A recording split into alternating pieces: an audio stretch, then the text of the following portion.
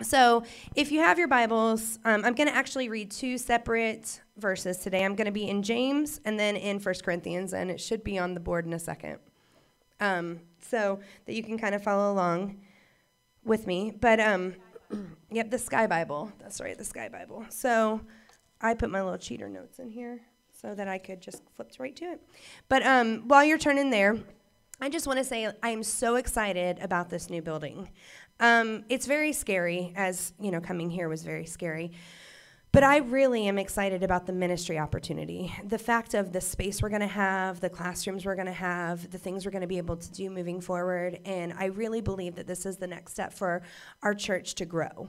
And so I really, as we go into next year, I just want you guys to really be praying for God to continue to pour out his blessings on our church family and our church, and for God to continue to bring new people, for God to continue to allow us to reach this city together. And so I'm just so thankful for everybody here and all your faithfulness, because none of this would be possible without each and every one of you. And so we just love you guys so much and are so grateful for everything. So I'm going to start off, and I'm going to read in James chapter 1. I'm starting at verse 21 to 27. Therefore, lay aside all filthiness and overflow of wickedness, and receive with meekness the implanted word, which is able to save your soul. But be doers of the word, and not hearers only, deceiving yourselves. For if anyone is a hearer of the word and not a doer, he is like a man observing his natural face in a mirror. For he observes himself, goes away, and immediately forgets what kind of man he was. But he who looks into the perfect law of liberty and continues in it, and is not a forgetful hearer, but a doer of the work, this one will be blessed in what he does. If anyone among you thinks he is religious and does not bridle his tongue, but deceives his own heart, this one's religion is useless. Pure and undefiled religion before God and the Father is this: to visit the orphans and the widows in their trouble, and to keep oneself unspotted from the world. And then I'm going to flip over to James. That was James. 1 Corinthians 13:11. Thank you. I'll give you guys a second to go there. And then, 1 Corinthians 13:11. When I was a child, I spoke as a child, understood as a child, thought as a child, but when I became a man, I put away childish things. All right, so I'm going to pray. Father, we just thank you again for the opportunity to be here. Lord, it's something that we tend to take for granted, the opportunity to come into a place and worship together and be with fellow believers. And Lord, more than anything right now, I pray that your Spirit will just fill this place, that your Holy Spirit will lead and direct me as I speak your word today, Lord, and that you will touch every heart that's here. Lord, that you will bless us in this time together and be with us. We thank and we praise you. Amen. All right, so my title today is simply Grow Up.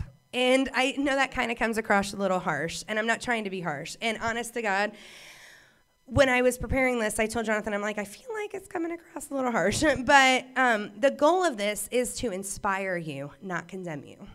So I really hope you receive that today. It's to inspire you and to inspire myself. Because as we go throughout life, we tend to kind of just, it gets very mundane. It's like the same thing every day. I get up, I go to work, I cook dinner sometimes, or we eat. And then, the kids do homework, go to bed, turn around, do it the next day, get up, go to work, same routine, same thing. It just gets boring. And so sometimes we just get caught in this rut. And so I'm going to talk about growing up, because there comes a point in time in life where we have to grow up. And so it's not only time for us to grow up, but to also go. It's not only time for us to grow, but to also go. Because you can't really go and do what you're called to do until you grow. And so growing up, we grow up so that we can go out and be doers. Like, that's what I read about. That's my whole point today, is to teach us and to help inspire us to grow up and be doers, not hearers. Right now you're hearing. That's great. But you can't just leave it here. You have to go and be a doer. And so it was funny, because I was thinking about different ways that I could that, I could tie this in. And in 1 Corinthians it says, when I was a child, I spoke as a child, acted like a child, but when I became a man, I put away childish things. And it made me think, and I'm going to call some people out. It made me think of, there's a couple people in this room, and we tend to make jokes about them because of their way that they eat. So they tend to be, we always joke around and say they have the palate of a 5-year-old. And that would be Jonathan and Stephanie. Because they do. If it's green, Jonathan will not eat it. He likes to stick to very, anything that a 5-year-old would eat is what Jonathan and Stephanie will eat. So that's pretty much how it goes. And so then I thought of something else, and I have a little video clip I want to show you. Go to the next thing. This is adorable. This is Jaden.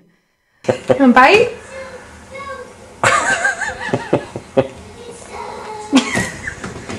You like green beans. You want to pee? What about a noodle? You want to bite? Then why do you take it?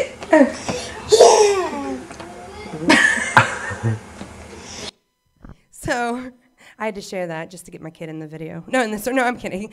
But no, I mean, he's so adorable. Look at him. But what was funny is I started thinking about that. I started thinking about how we, as children, our children, they tend to, eat certain things and act certain ways and do that. But then there comes a point in time when you're looking at your, 14 or 15-year-old and you're like, you got to grow up. There comes a point in time when you have to grow up, whether you want to or not. You can't be a 20-year-old person acting like a 5-year-old kid, pitching a fit because you're not getting your way. And so with Jaden, what I thought was funny is, when you look at this scripture, how it says, when I was a child, I spoke as a child. What do babies need? Babies start off with milk, and then they go to baby food. But then what happens is over time, that baby food no longer sustains them. They won't gain weight. They won't continue to grow and develop properly. So they have to move on to solid food. And what I thought was funny is here we are in that video. We're trying to feed Jaden solid food, and he just keeps spitting it out. And do we not do the same thing? We sit here in church, and we're getting fed solid, but we don't want to take it. We just spit it back out because we don't want to hear it. And again, to inspire you, not condemn you. But because I'm guilty of that too. There's always times when people come and they're like, listen, I have a word for you. I have something that I feel like I need to tell you, or you ask for their opinion or advice. I can't tell you countless times, especially in youth ministry, we'd sit there and these kids would be like, I just don't know what to do. Or these people, I don't know what to do. And we're like, well, what do you want? And well, I need you to tell me what to do. Okay, well, then we sit there for an hour, hour and a half. And we're like, well, this is what the Word of God says. This is what really we think you should do since you're asking our opinion. And then they walk out the door and do the complete opposite. And it's like, what did I even waste my time for? And so, I just think that it's funny how that related. And I thought, I told Jonathan, I said, I'm going to throw in the video of Jaden because is that not exactly what we do? And it's cute when an 8-month-old does it. But a 30-year-old? I'm going to pretend I'm 30. Yeah, 30-year-old. So, but the problem is we don't want that solid food. We don't really want to do it. But we have to be not only hearers, but doers of the word. We come to church to hear and be filled, but we can't stop there. It's time to grow so that we can go. Be a doer. Like on my video here, there's a little tree. And it's funny when you think about it because me and Jonathan are totally not by any means like have a green thumb in any way, shape, or form. Like I have nothing to do with live plants. Like I don't know how to do them. I'm like, can we just rocks out front and like call it good? Because I want no part of landscaping. I want no part of anything. And but when you take a seed, for those of you who do garden or like to plant things, you take this tiny little round seed and then you plant it in the ground. And then you water it. Now, the thing is that what would happen if the seed just stayed a seed? Nothing. But it has to grow. It has to grow so that it becomes something beautiful. You can't continue you to remain a seed. Because then there's no change in your life. There's no fruit. There's nothing bearing. And so I thought that really tied in with my graphic. And so when we sit here and we look at it, we think we need to grow. So how do you grow? I'm glad you asked. I got some ways. No. So, okay, the first thing that you have to do and that each of us have to do is we have to evaluate ourselves. And a lot of times that's difficult. In the text, he talked about looking into a mirror, observing his natural face. So I'm going to read to you a quote. Charles Spurgeon said, "The glass of the word is not like an ordinary looking glass, which merely shows us our external features, but according to the Greek of our text, the man sees in it the face of his birth, that is, the face of his nature. He that reads and hears the word may see not only his actions, but his motives, his desires, and his inward condition." So we have to evaluate ourselves, our inward condition, so that we can see what needs to be worked on. So, I mean, over the years, I've really had to grow up a lot, not just, in ministry. We started out in 2006 at 24 years old, going into ministry. And we started out as youth pastoring. And so right away, we got thrown into this, and we're like, well, we're going to build a youth group. We can do this. And so we continued to have to grow and learn as we do every day now. And so I was thinking about whenever we started doing that, I really had to start reflecting on myself and really start looking in the mirror and think, who am I and who do I want to be in my inward condition? And it's funny because whenever we go to City Life, I help lead the, what's my girls group called? Leading Ladies. I help do the Leading Ladies. And so I sit there and we talk to these girls about themselves because we're trying to inspire them as well to move forward and be everything that God created them to be and to grow in God. And a lot of these girls are in high school, and it's funny to me as I sit there and I speak to them and I tell them the things that I think, to help them and equip them, it's the exact same things that we have to do as adults.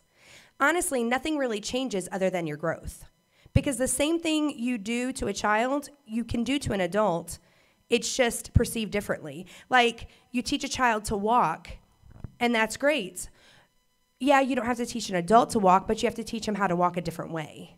And so there's always something, developing and growing. And so we tell these girls, you can be anything you want to be. You have to make up your mind, focus, and grow. And one of the things that I speak about all the time and we talk to them about is you have to know your circle. Who's in your circle?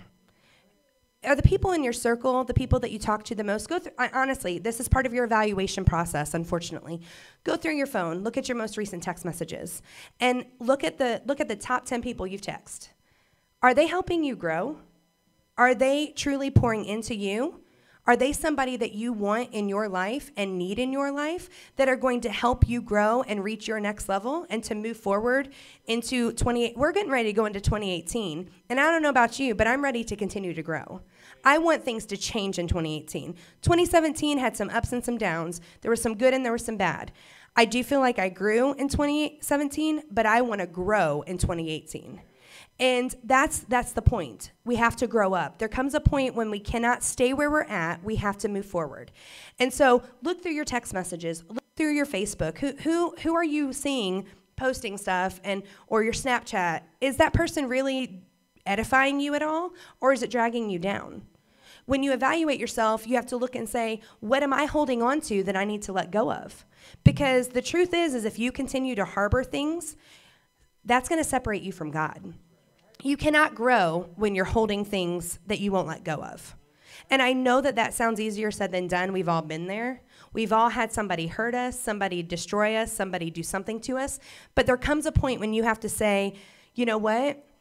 Which I'm going to quote Christine Kane here because I love her. But she says, what God did for me is way bigger than what anybody could ever do to me. And we have to really get that and move forward with that. So evaluate your friends. Evaluate your social media. Remove some things that are causing you to look the other way or to not grow. Evaluate yourself and your inward condition, your heart. You have to look at your heart and decide, where is my heart? You know, and you may think that you're completely fine with somebody, but the moment their name comes up, something changes in you. Then there's a problem there. There is a problem there, and you have got to let it go, because what that is like a cancer that will eat away at you. And whether you want to believe it or not, you forgive so that you can be forgiven. That is a principle and a law.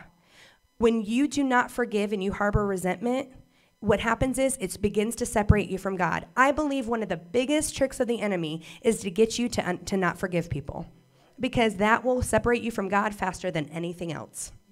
And so we have to look at our inward condition, our heart. We have to decide that we want more. We want to change. We want to let go. And like we say all the time, and I mean everybody hears this, you forgive not for them, for you. You have to move on. You have to let go of things.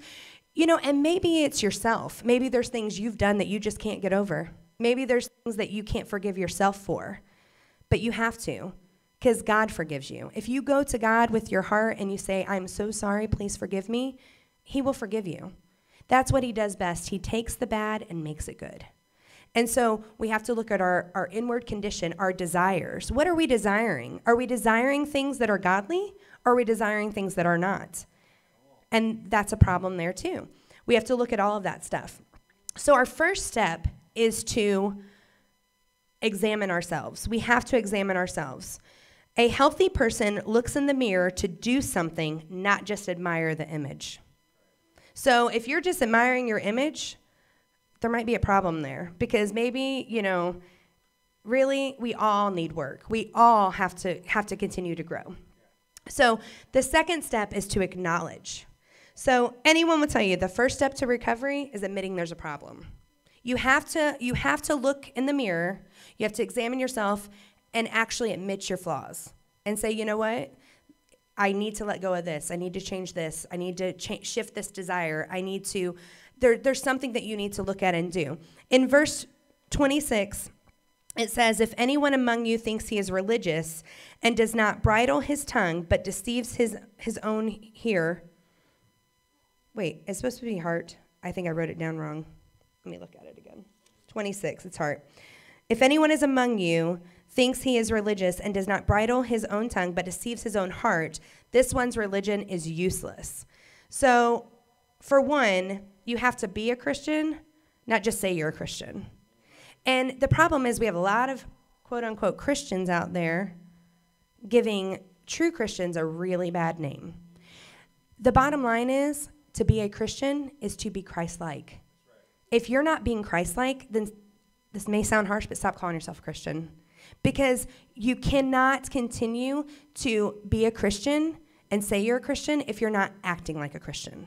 You can't just be a hearer, you have to be a doer. And in this context, it talks about bridling your tongue. Well, a bridle is the metal thing that they put on horses to help steer and direct them. So when you think of it like that, who is steering and directing you? Who is helping you control your tongue and control what you're doing? Who are you letting control you? Because the bottom line is, either God is controlling you, the enemy is controlling you. It's black and white. It's either one or the other. That's all there is to it. And listen, you're not, I'm gonna beat you guys. So, that was a threat. After church, it's on. No, but no. Hey, righteous anger in the church house. No, I'm kidding. Listen, so we have to think about who is guiding us. We have to allow the Holy Spirit to guide us. He is there to be our counselor, our guider, the person who guides us, our guider. You like that? Make up words. But if you're not allowing the Holy Spirit to bridle your tongue and direct you every day, then there's a problem there.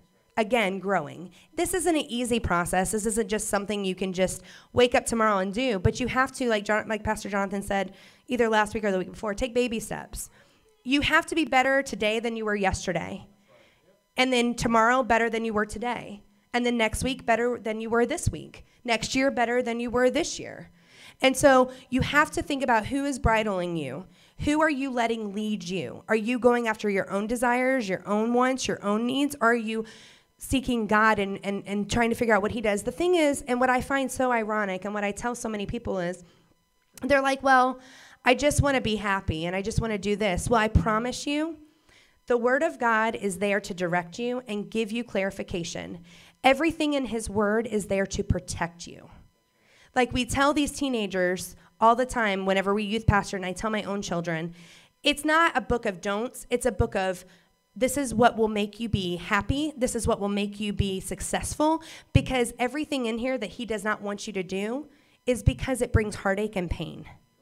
God is only trying to protect you.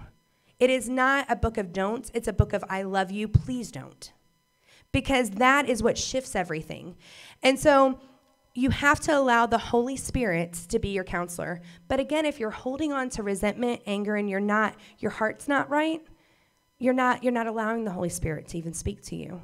You know, there's so many times that you sit here and you hear the voice of God and you just choose to ignore it because it's not what you want, because you're angry or you're frustrated or some other reason you have.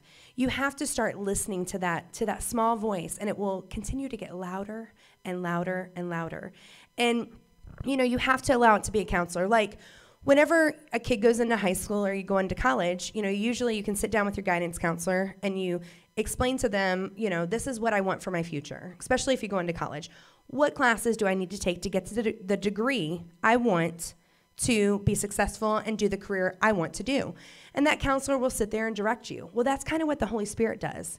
He wants you to sit down with him and go through this. Well, I've placed this calling on your life. I've given you this desire in your heart. You want to get there? Well, these are the steps you need to make. Let me lead you and direct you. These are the things you need to do. But what happens is we don't want to meet with the counselor. We don't want to take the time to sit down and go through this stuff with him. We just don't. But the thing is that, you know what? You may not want to meet with the counselor, but one day you will be in the dean's office, and he will have a say about what your future holds. And so we have to be prepared for that, whether you want to be or not. So my advice, meet with your counselor. Meet with your counselor, get where you need to go. Have him direct you and continue to lead you in everything that you do. And so the second step, like I said, is totally acknowledging. So when you have to, and then it says over here, it says relationship versus religion. And I know you hear this said a lot, especially by us, but I really mean it. Religion is rituals. That's all it is. It's, well, we need to do this, do that, do this, do that. But it's really about relationship. That's what Jesus came for. Jesus came to set us free from the law of religion. We have to have a relationship with Jesus. That is what opens the door to the Holy Spirit to speak into us. It's relationship versus religion. So what is your relationship like? I always tell our kids, and I tell anybody really that listens, I say, if I were to call like Stephanie on the phone, and you know, we all have caller ID, but pretend we don't. I call her from an unknown number.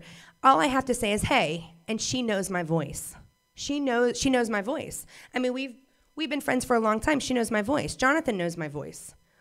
But if I were to call, you know, somebody over at Arby's and I say, hey, they're not going to know my voice. They're going to be like, who are you?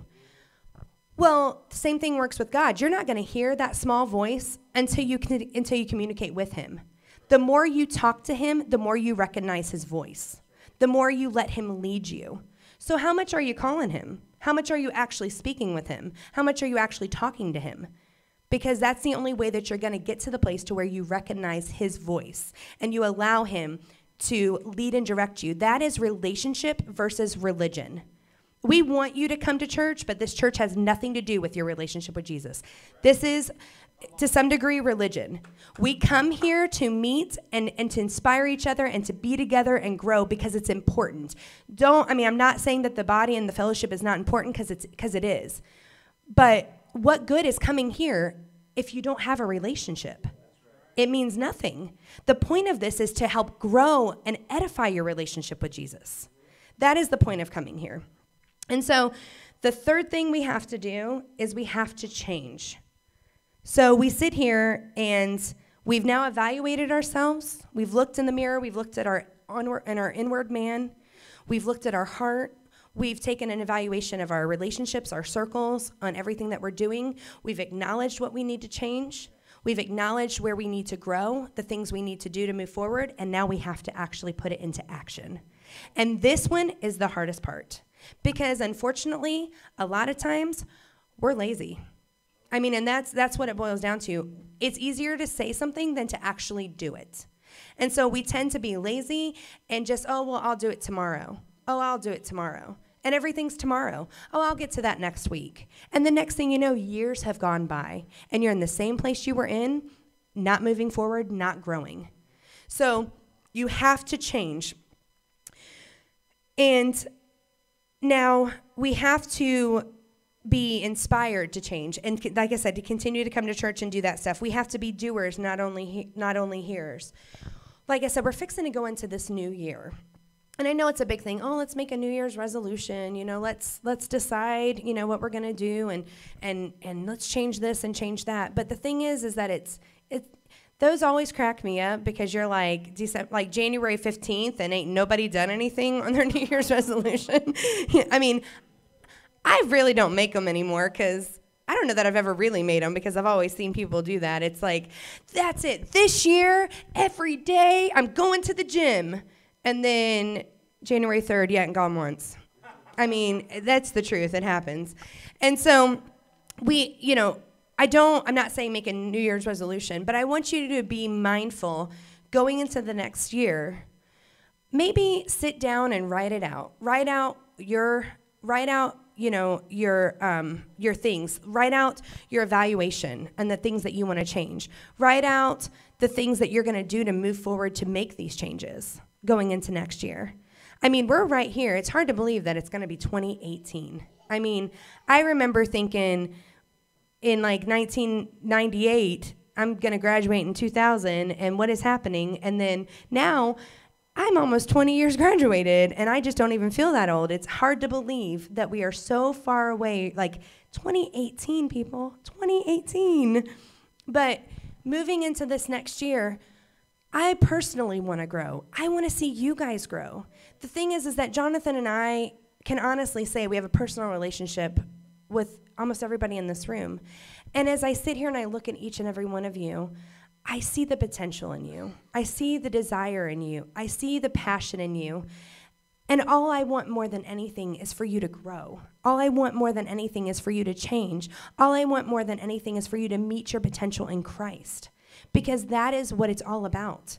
So many people think, oh, I want this, I want a big house, I want a nice car, I want that. That's not even what it's about. What it's about is living this life to get to our final destination. How many people can we reach for his kingdom? How many lives can we change just by saying good morning and telling them about Jesus and sharing God's love? So I know that it's easier said than done. I know that change is hard. I know that we sit here and we think, well, I don't know how to change. I've been this way for so long. And that's true. That is true. Somebody once told Jonathan when he first got saved, they said, you got saved when you were 21. So took you 21 years to get to the place you were. It's not like overnight, boom, you're a different person. But you have to make a conscious effort every day to change that. You have to change your thinking. If you do not change your thinking, you cannot change. And you know what's the best way to change your thinking? To get into the Word of God. Every day, get into the Word of God and do your devotions. There are devotion books for days. There is the Bible app with amazing devotions on it. Short ones, too. They don't take very long. Every day, do something to edify your mind. Paul said, daily, I crucify my flesh. Daily. Daily, get in the Word of God. Continue to allow yourself to grow and change, to let him speak into you, to continue to let you be everything that you need to be, to continue to reach your next level, like we name the church, to continue to be the person that God created you to be. So many of you guys are not living your full potential because you're choosing not to. And I want nothing more than to see this church and the city of Fort Wayne and the United States of America to grow in God and make changes. I want to be a change maker. I want to see things change. And so, again, we have to be doers, not just hearers. I'm so thankful you all come and hear However, you cannot just be doers, you have to be hearers. And so, as I get ready to close, I don't even know what time it is. Okay. As I get ready to close, there's a story about a group of tourists that were visiting a little picturesque village. So a really cute village, like it looked really awesome. And so these tourists are visiting this village, and they walk by an older man sitting by a fence. And one of the tourists says to him, kind of abrasively and patronizingly, like, were any great men born in this village? And the man replied, nope, only babies. Like, really think about that, though. Were any great men born in this village? And he said, nope, only babies. Because that's a profound answer. Because greatness is not born, it's developed. A hero isn't just born, they're developed. So you have to develop yourself. You can be a great man or a great woman, but you have to develop yourself. We can be better. We can continue to be better. We continue to grow and be better every day. But we have to keep on growing. We have to keep on trying. We have to grow so that we can go. Because I don't know about you, but I want to go. I want to go out and I want to reach people for Jesus. I want to go out and I want to be happy and I want to be free and I want to live my life for him. And so greatness isn't born, it's developed. So I want you to think today, I need to grow. I need to grow so I can go, and I can make a difference. Let's pray. Father, I just thank you so much for everything that you do and for everything that you give us in your word. Lord, how you inspire us to change and be everything that you created us to be. Lord, you breathed the breath of life into us. You gave us a passion and a desire, each and every one of us, a unique passion and desire for you. Lord, I pray right now that you will stir up that passion and that desire, that you will allow your Holy Spirit to speak to each person here, Lord, and show them the promises that you have for them, the greatness that you have for them, Lord. You have created each of us unique and special for a purpose. Help us see that purpose today. Help us to want to grow today.